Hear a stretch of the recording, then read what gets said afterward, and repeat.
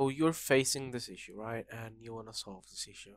And how do you solve this issue? The question is. So in order to solve this question, there are a few simple steps that you may do, and then this problem is permanently solved.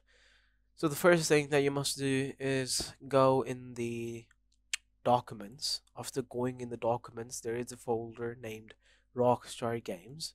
Right click on the folder and delete the folder. This folder contains your information about the story mode and the settings, in-game settings. So if you delete this folder, all the data about your story mode will be destroyed, and then you have to, replay everything. So I usually don't recommend deleting this folder, but if this issue still persists, then you have to delete this folder.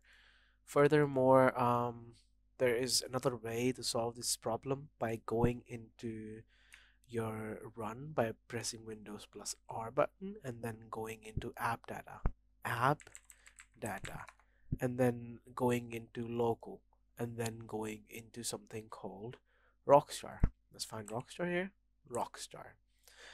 After finding Rockstar, just delete this folder. It's usually like 500 KB or something. Just delete this folder and then relaunch Rockstars. But before relaunching Rockstar, you must make sure that your stream or Epic Games, whatever you use to run GTA 5, is closed completely. So, in order to check that, you have to make sure you come into the task manager or from the taskbar below, and then you close the task immediately.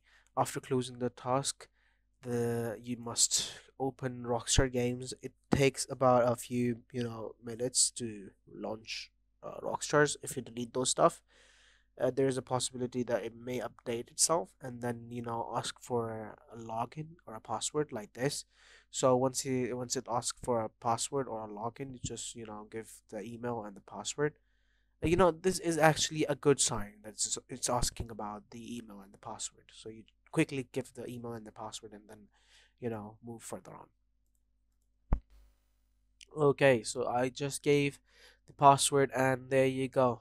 So now what I'm gonna do is I'm gonna go launch Epic Launcher because that is necessarily important. And then what I'm gonna do is I'm gonna launch the game using Epic Launcher. I'm gonna go in the library and launch GTA 5 like so. Yes. Now it's gonna, you show this up and this, you just click on the yes button and then wait for it to open. All right. If this problem doesn't get fixed by these steps, then you might want to install a VPN into the computer for, running GTA 5 once. All right. And it will work. So, yeah, that's it for today. Have a wonderful day. Meet you in the next one.